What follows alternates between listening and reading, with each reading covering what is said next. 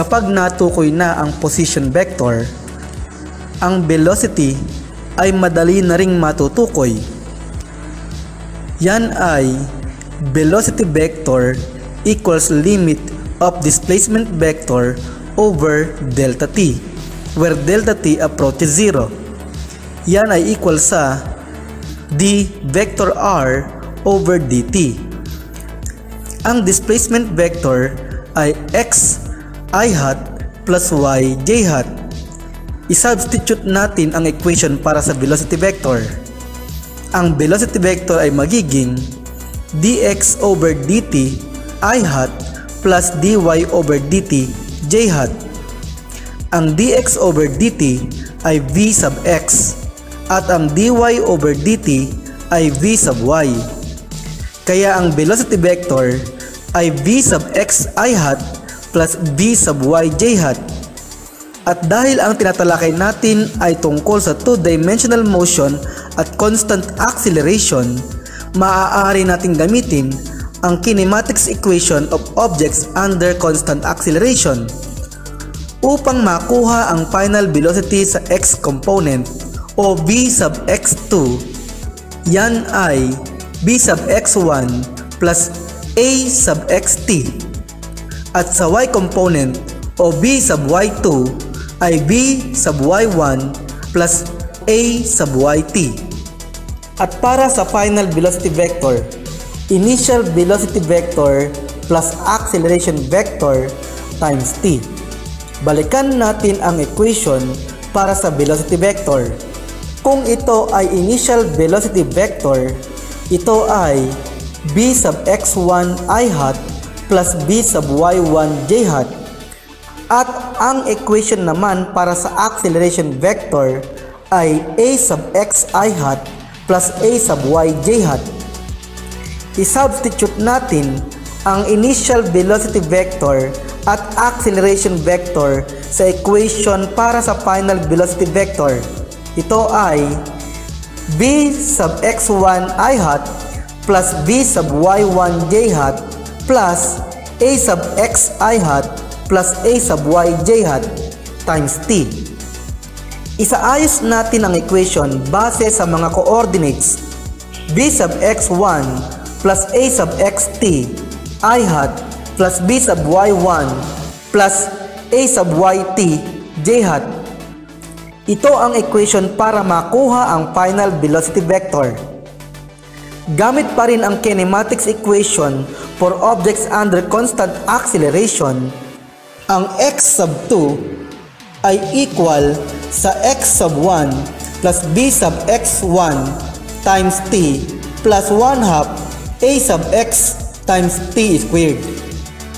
At ang y sub 2 ay equal sa y sub 1 plus b sub 1 yt plus 1 half a sub yt squared. Ang final displacement vector ay x sub 2 I hat plus y sub 2 j hat.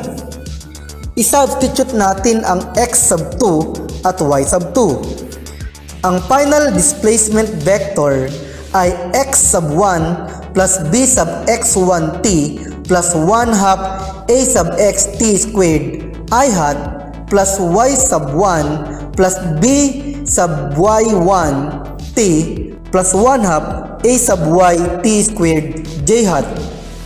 Maaari nating isaayos ng ganito ang equation upang ang x sub 1 I hat plus y sub 1 j hat ay maging initial displacement vector.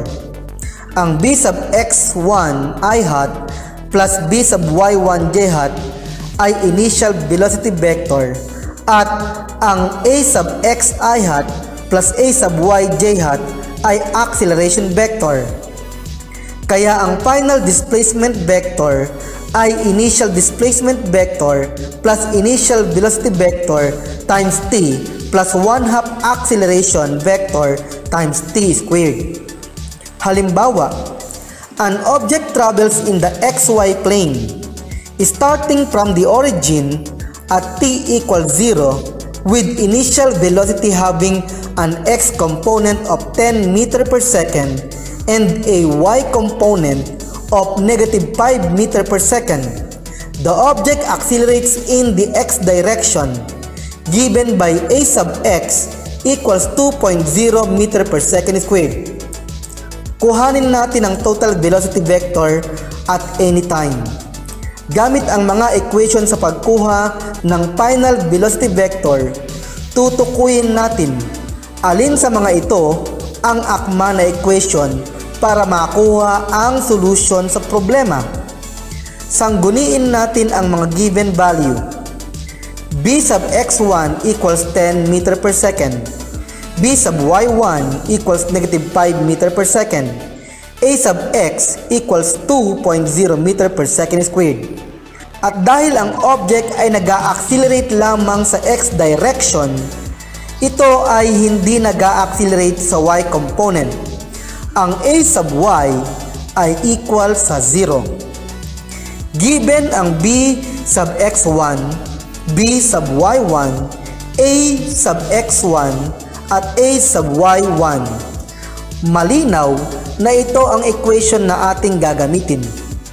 I-substitute natin ang b sub x1 na 10 meter per second, ang a sub x na 2.0 meter per second squared, b sub y1 na negative 5 meter per second, at a sub y na 0. Ang 0 times t ay 0. Kaya ang final velocity vector ay 10 plus 2.0t I hat minus 5j hat. Paglipas ng 3 segundo o t equals 3.0 seconds, ano kaya ang velocity vector? I-substitute natin ang 3.0 sa variable na t. Ang 2.0 times 3.0 ay 6 at ang 10 plus 6 ay 16. Ang final velocity ay 16 I hat minus 5 j hat meter per second.